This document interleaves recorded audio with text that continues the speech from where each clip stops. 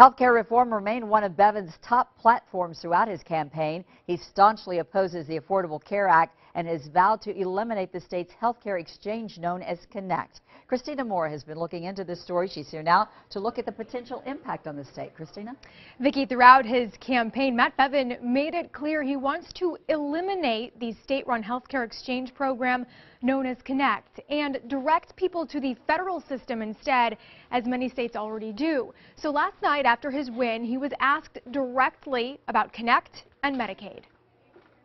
How quickly do you think addressing Connect and Medicaid exchange? These are things that will follow on in the very same fashion. Obviously, these things cost money. All these things are going to have to be addressed. But there's an old saying that if you chase two rabbits, you won't catch either one of them.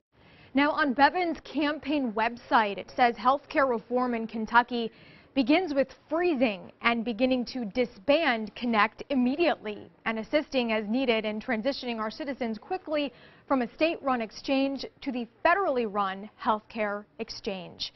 University of Kentucky professor Steve Voss says it may be premature to determine if Bevin will go through with that promise. Voss says Governor Beshear used what's called unilateral executive action to set up Connect without getting approval from the legislature. It's possible Bevin could use that same action to disband it. Now, last year, more than 500,000 people signed up for insurance through Connect. It was seen nationally as a success.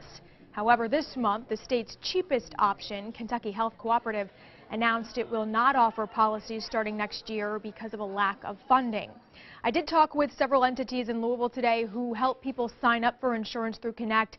One healthcare provider did not want to comment today, saying there's not enough concrete information yet on what Bevin is going to do. The number of uninsured Kentuckians has dropped since the exchange was created. Christina Moore, WLKY News. Thank you, Christina. We have the results from all of the races on the ballot on WLKY.com. You can also watch speeches from the winners and losers.